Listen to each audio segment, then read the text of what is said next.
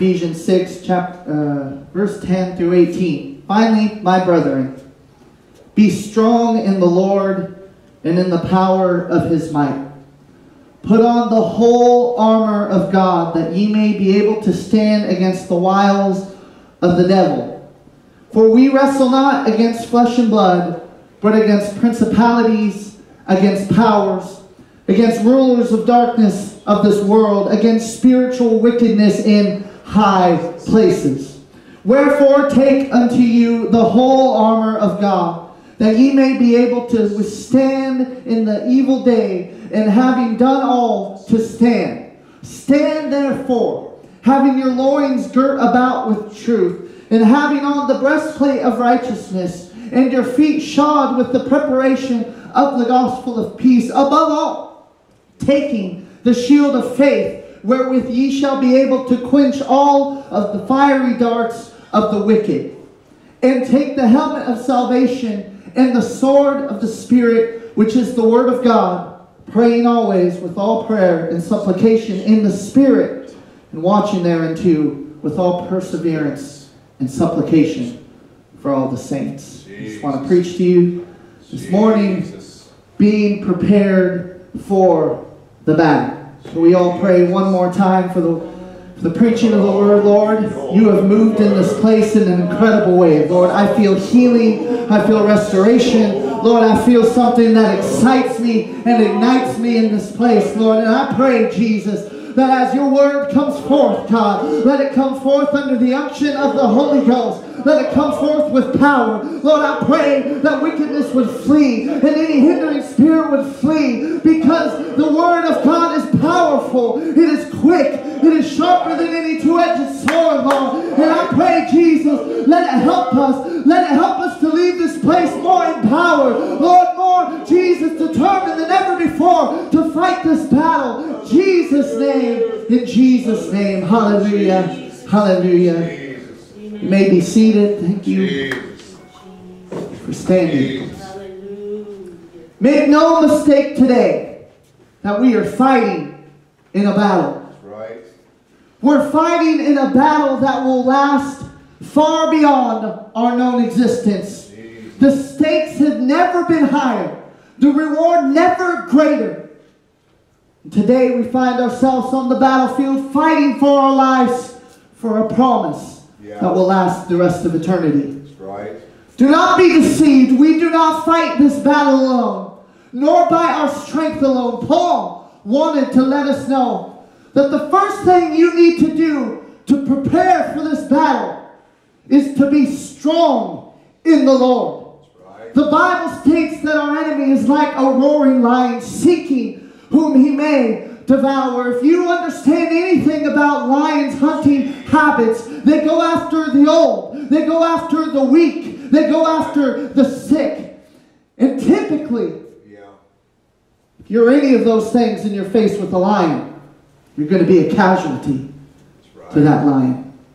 And if you can understand that the spirits in which we fight do not rest, but continue to hunt and to search and continue to seek for those that they can easily pick off, then you must understand and realize the importance of making sure that you are strong. In fact, if we could be as committed to seeing souls saved as the enemy is to seeing them go to hell, we would turn this world upside down. David couldn't have said it better than what we read in 2 Samuel chapter 22, verse 33. God is my strength and power. He maketh my way perfect. David would also go on to say in Psalms 28:7, the Lord is my strength and my shield. My heart trusted in him, and I am helped. Therefore my heart greatly rejoiced, and with my song will I praise him. You see, you can't trust in your strength, because inevitably your strength will fail you. This fight is too long, and our enemy is too powerful to try to fight this thing alone. And hoping to get your strength from others is a plan that will surely fail, because there are few that are willing to stand with you in all times. And even if they're willing to stand, sometimes they are so easily persuaded to fight alongside of the enemy that they were fighting before. So then it is imperative that we find our strength in the Lord. Moses would say in Deuteronomy 32:30, how should one chase 1,000 and two put 10,000 to flight, except their rock had sold them? Rock being capitalized, rock meaning Jehovah, rock meaning the Lord. Amen. And the Lord had shut them up. Had shut them down. Yeah. You see, when the Lord is your strength, your fighting ability goes up exponentially. By myself, I may be able to fight off 1 or 2. But with the Lord, I can fight off 1,000. That's right. Hallelujah. Amen. And if I can get someone by my side, and we can fight together, 10,000 have to flee. You see, when we fight together, the strength of the Lord is multiplied. That's right. Hallelujah.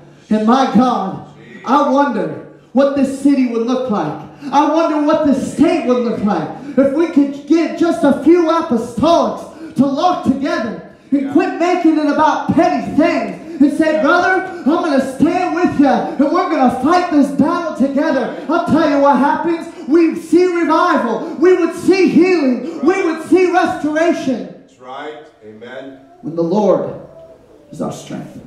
Jesus. Unless we become puffed up in ourselves, we must understand that this awesome strength just comes from the power of God's might. Yeah. Not my power, not my might, not someone else's might, not the might of this nation, but God alone. Don't you understand that God is more powerful than any number of evil forces that may be against us? He's more powerful than the government, any government that may try to stop us. And there is no weapon formed against him or against us that will prosper as long as the Lord is our strength. That's right. Amen. That's why we can say with confidence, if God be for us, then who can be against us? And if you're filled with the Holy Ghost, greater is He that is in me than he that is in the world. And I don't know about you, but statements like that make me feel like dancing, and they make me feel like shouting, because we know that our strength is in the Lord. That's right. Praise God in His humility. Jesus. I want us to really soak this in. God in His humility looked above Him just to see if there was any there. But He didn't find any. In His humility, He looked beside Himself, but He didn't find anything. That's right. Because the only time God sees anything is when He looks down. Because all things, devils, angels, people, or any other form of power are beneath Him. That's right. He's always. That is why we can boldly declare that He is almighty. That's right. See, our God is not just mighty, but He is almighty. There is none more mighty than Him. All things are subject to Him. And because there is none that are as mighty as Him, we have access to that might. That's right. When He is our strength. Amen. He's always there. When you understand where your strength and power comes from, the next thing you need for the battle is specialized armor that God has designed for His people. Yeah. Paul would say, put on the whole armor of God. But it seems that more and more people want to pick and choose what is really important. I'm sorry if this armor cramps your style. But the reason why Paul said that we need to put on the whole armor isn't so we can look cool at some costume party. Isn't so we can puff ourselves up and say, look at me, doesn't this look good? But it's because that we need to be able to stand up against the schemes of the devil. And I'll tell you what's stupid. It's not wearing this armor that some think is outdated. What is stupid is going into the battle without the armor. That's right. Because without the armor, you become the weakest link. That's good. And you're surrounded by people who are strong. Jeez. And then you are the target Yeah. of the enemy. Jeez. You see, trying to live for God and the world is the worst place that you could ever be in. Because you get none of the blessings of God. Jesus. And you have to deal with all the attack of the world. Jesus. You come to church when it's convenient. And I should say, you may come to church when it's convenient. I understand we have some who traveled a long ways to be in church. God bless you this morning. We may pray some of the time. And in too many homes, dust continues to pile upon that book that holds the words of eternal life. And the whole time, you're under constant attack because you are the easiest prey. Too many times have I seen and heard and counseled with those that are trying to live for God. And then to tell me just how hard the battle is. And it seems like they walk into one trial after the other. And don't get me wrong, Peter would say, think it not strange when the fiery trial comes. But let me tell you, there should be some time of victory. Paul said that we live from glory to glory. But if you're always living in a trial, there might be a reason you might want to take a look at the armor. Yeah. That's good. Hallelujah. Jesus. Another thing that you need to know in order to be prepared for the battle is who the enemy is. And man, does this hit home with me personally and probably with all of you. Look at your neighbor and tell him you're not the enemy. You're not the enemy. You're not the enemy. No, you're not the enemy. In fact, no one walking around here is the enemy. That's right. Our war is not a war against mankind. Our war is a spiritual war. That's right. We don't fight against the addict. We fight against the spirit that causes them to be an addict. And we don't fight against people who hate us. We fight against the spirits that make them hate us. That's right. It's why we can look at the sinner and sincerely say, I love you, Yeah. Amen. but I hate the sin. Yeah. We spend way too much time trying to fix people. When really, we should be rebuking spirits. Amen. That's why your time on the battlefield is so important. It's why your time in the prayer room is so needed. Jesus. If we ever want to see God move in our lives like we know He is capable, it's not a question of whether our God can. It's a question of whether we will. Yeah. Amen. Hallelujah. If we want to see God move like that, we need to stop striving with people and start taking ground from the devil. You see, some of us, I don't know, I'm just saying some of us in general terms, some of us are so tired, so weary, because we spend so much time fighting with each other that we don't have enough energy to fight the spiritual fight. Jesus. And brethren and sisterin, hear me when I say this. Quit focusing on the man and start tearing down things in the spirit. Jesus. The next thing that you are going to need to prepare for this battle is some perseverance. Yeah. This is a battle. Sometimes it's going to hurt. I wish I could promise you and say, hey, just come to God. Everything will just be flowers and just be loving and just be comforting. But you enlisted into a battle. Now the reality of it is you're in a battle whether or not you wanted to be or not. The fact that you were born put you in the middle of a battlefield. The question is, which side are you fighting for? Yeah. It's not that living for God is hard. It's just life's hard sometimes. Yeah. And so we don't need to blame God or the enemy when things seem to come up. That's just life. And don't blame the church or don't blame living for God just because something terrible happened to you. Probably would have happened to you anyway. Yeah. Because that's just living. Jesus. And you live on a battlefield. That's right. Sometimes you may get weary. Hallelujah.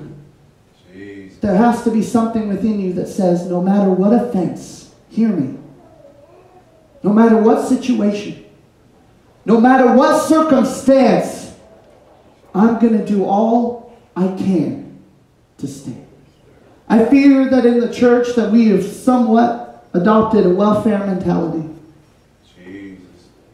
Where we are so reliant on God that we excuse ourselves from any personal responsibility. But Paul said, do all that you can do to stand. That's right. See, the equation is not God and nothing equals great victory. But the equation is God and you equals great victory. Right. And so we must do all that we can to stand. The Bible would say the righteous are not easily offended. In fact, I'm going to get off on a little bunny trail here, but when you look at your problems, they're so petty. Yeah. They're so petty. That's right. It's resonating in my heart. I talked about it last week. I'm going to bring it up again. There was a woman who talked about, literally, she immigrated to the U.S. and she literally watched her son starve to death. A mother who all she wants to do is be nurturing to her children, provide for her children, care for her children, had to sit there as she slowly watched her son deteriorate and slowly die right in front of her. And we think that we have problems. And we're upset that so-and-so said something to us. And this happened to us. And this happened on the job. Friend, let me tell you, you are more blessed than you realize. Friend, why don't you change your perspective around a little bit and understand that it isn't that bad and do all that you can do to stand. Come on. That's good. That's good. That's good. Sometimes the most intimidating thing that you can do is just stand. Yeah. When the enemy throws everything that it has to throw at you, and after all the smoke clears of the bombs that they have dropped on your life, they just see you standing. I promise you, when they see that, they start running. Yeah.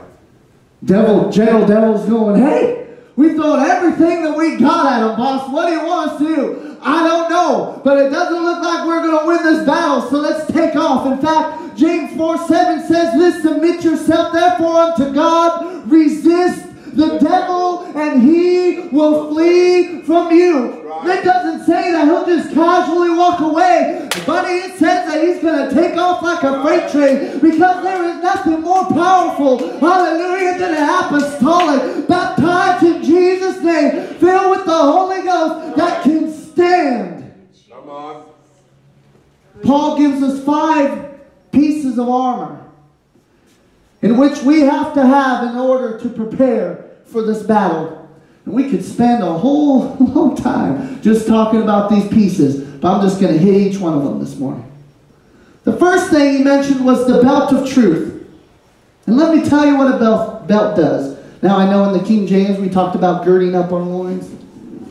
If you understand how they used to do it, they would pull their robe between their legs and they would tuck it in their belt. That's what that means. So I'm trying to use a term that we may be more familiar with, the belt of truth. A belt holds things together. You can't be holding a sword in one hand and be holding your pants up with the other and expect to be effective in a fight. Or sacrifice your shield.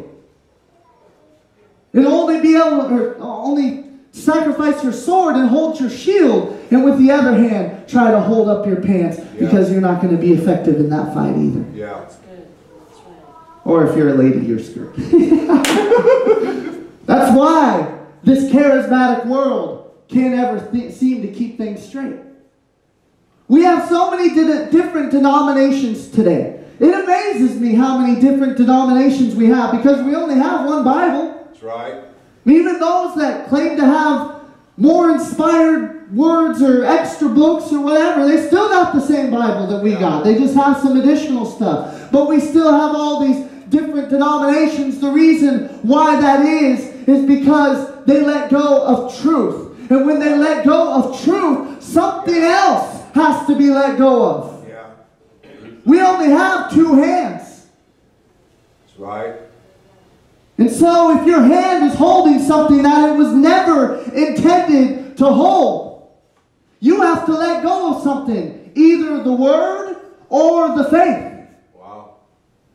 And so we have churches that think that you can be baptized in some other way than the name of Jesus. And we have other churches that believe that healings were only for the time of the apostles because they had to let go, or because they let go of truth, they had to let go of something else. Jesus. And honey, hear this preacher. Once you lose truth, Yeah. you're going to lose the battle. Come on. That's good. Next part of your armament is the breastplate of righteousness.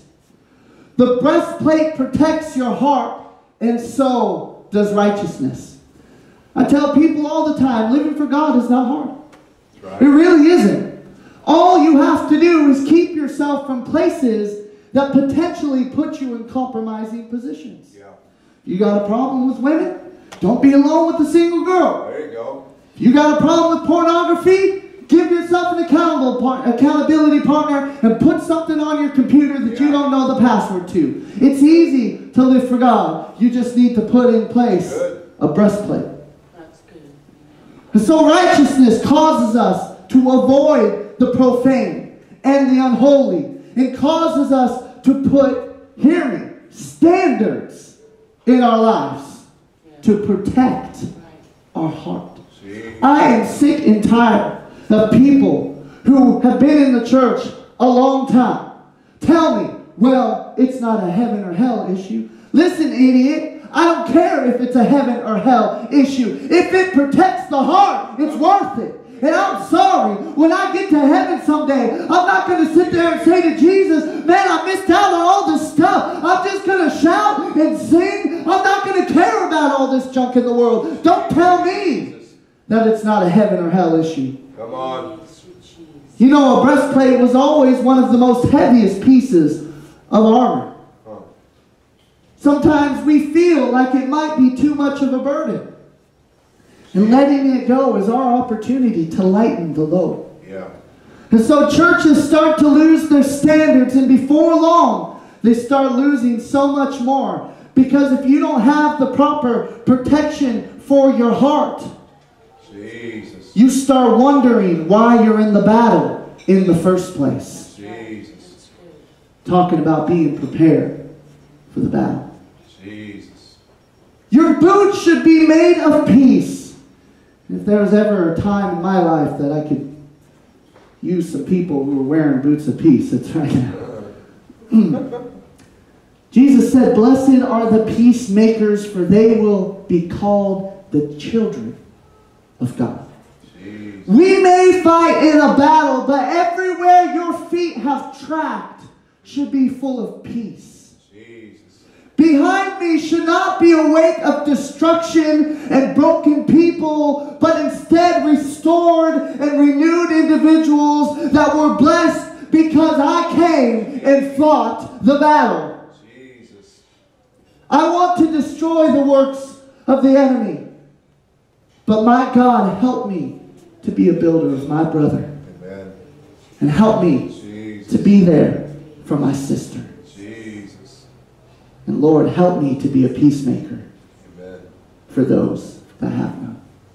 Jesus. Because where we walk should be peace. There are too many.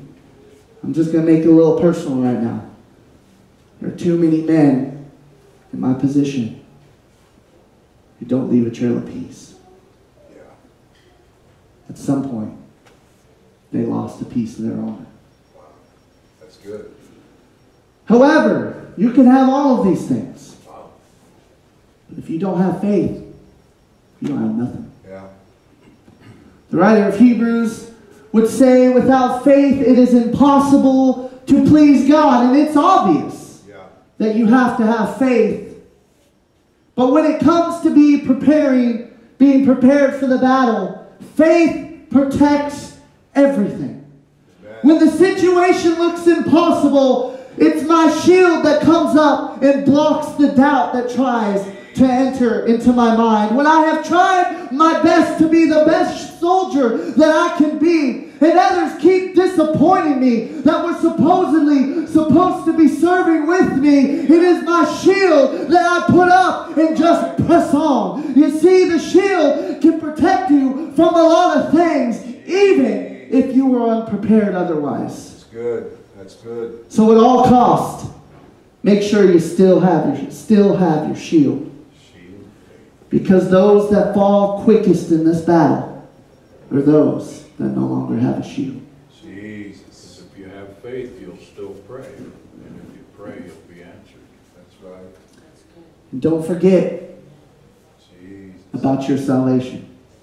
Amen. Too many churches today out there preaching a lot of good stuff, but just totally avoiding salvation. Yeah. The helmet is what protects the mind. And it is your salvation that will protect yours.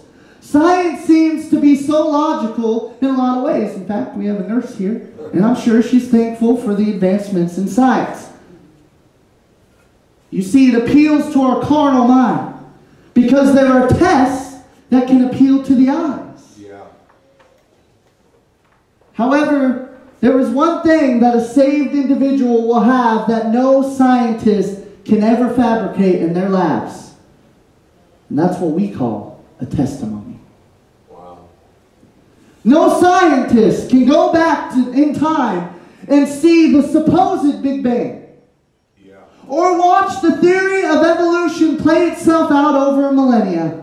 Yeah. But I can tell you that when I walk into the presence of God, I feel something That's right. right now. Amen. And when I got baptized in Jesus' name, I can tell you, Yeah. and others can tell you, That's right. that it changed something. That's right. And when He filled me with His Spirit, I can promise you, He made me something. That's right. Because salvation gave me a testimony. And when I have doubts about the faith, and when I'm frustrated about things I don't understand, I can turn back to a time where God touched my life and say, I know that it is real. That's right. Praise you, Jesus. Jesus. But in order to be a proper warrior, Jesus. you need to have a good weapon. Now, when I first came to God, I was a little wily with my sword. Yeah. Sword is a powerful thing. In fact, if you ever learn combat weapons training, they teach you to have a respect for the weapon. Because just as the weapon can do good, it can also do harm. And when I first came into the church, I lopped off a lot of heads with my sword. Oh, you're going to hell. You're a sinner. Yeah. That shouldn't be seen, but lopping off heads. The Jesus. writer of Hebrews would proclaim that it is sharper than any two-edged sword. Right. Paul would say that it is profitable for doctrine, for reproof, for correction, and instruction in righteousness. And let me just put a little carrot in here and a little comment. Yeah. We get frustrated sometimes because people can be so adamantly against us when we try to reveal to them truth. Yeah. There is no Trinity. There's only one God. That's And right. they get upset about that. You can only be baptized in Jesus' name. It's the only way, and they get That's right. upset about that. And when you tell them that they don't have the Holy Ghost unless they speak in tongues, whoa, you are stepping in some very sensitive areas. Yeah. It's true. Hallelujah. Haven't found it. But why do we argue?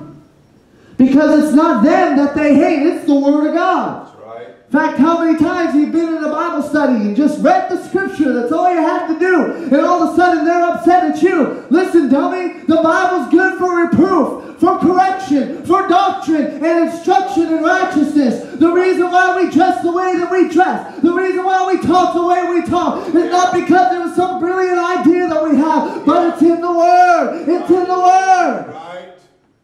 Hallelujah. I'm feeling good this morning. Friend, when we understand just how powerful this weapon is, Jesus. we'll understand just how weak our enemy is. Yeah. In fact, I like to say it like this. Bible says, if thou believest in one God, the devils believe also, and they tremble. How much more then I ask you, will they tremble when a one God, tongue-talking, Jesus baptized apostolic walks on the sea? Hallelujah. If they tremble at just the mention, how much more will they tremble at the name? Jesus. Praise God. Jesus. And Jesus, when confronted by the devil in the wilderness, used it to rebuke him. We got a powerful weapon this morning. Yeah. Don't lead your sword at home. Yeah. That's right. And point 11, if you want to stand, that might be good if we just stand. Jesus. We don't always stand around here. But Jesus. Praise you, Jesus. Jesus. finally, my friends, pray for each other. Jesus. Paul goes on and says a lot more after that. But I find it interesting that when he's talking about what we need to be prepared, he kind of finishes that thought with saying, hey, pray for one another. Pray for one Pray that each of us would be equipped properly. another. Jesus. And make sure that your focus is not to point out what my brother or my sister may not be wearing, but to help them to be arrayed in the armor that I've known in my life to protect me so well. Jesus. Because I know this, doesn't matter what they did to you, we're better off with them. As long as they submit to God, we are better off with them than without them. No matter how they may betray us, the kingdom is better off if they get right with God and join us in the battle. And so like Paul said in our opening text, let us pray for one another. Jesus.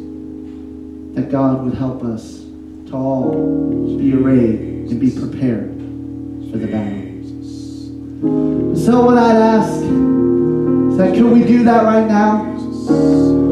Can we just pray and spend some time praying for one another? Pray for those that are fighting beside us. Pray, hallelujah, that God would help them to become mighty warriors. That God would help them to see the truth. Hallelujah. Oh, that God would help those that maybe used to be a part of the fight that are no longer. Or those that are potentially about to get in. Pray for each other. Pray and watch. Hallelujah. And together we will have great victory. Hallelujah. Hallelujah.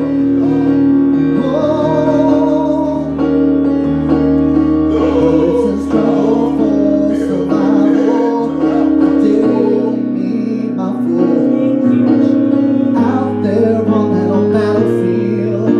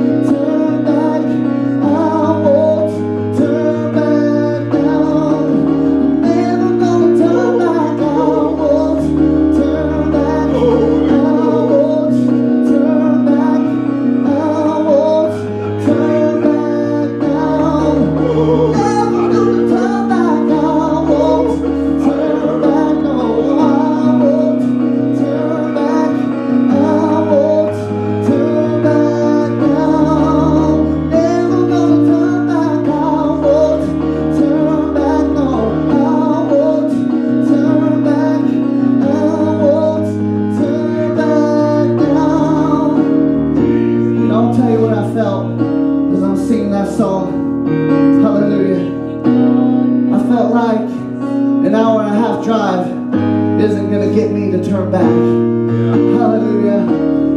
I felt like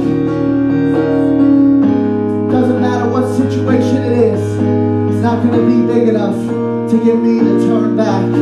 Hallelujah. I hope hell is trembling right now. I hope hell understands just how powerful of a force is in this place this morning. Hallelujah.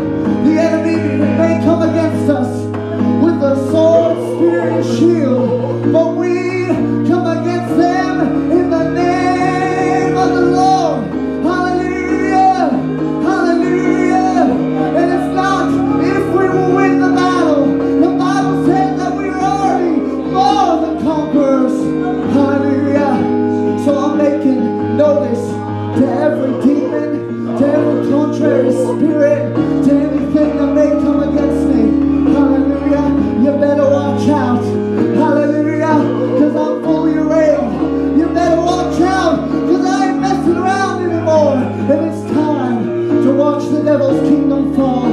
It's time to take back some ground. It's time to take back our children. Hallelujah. It's time.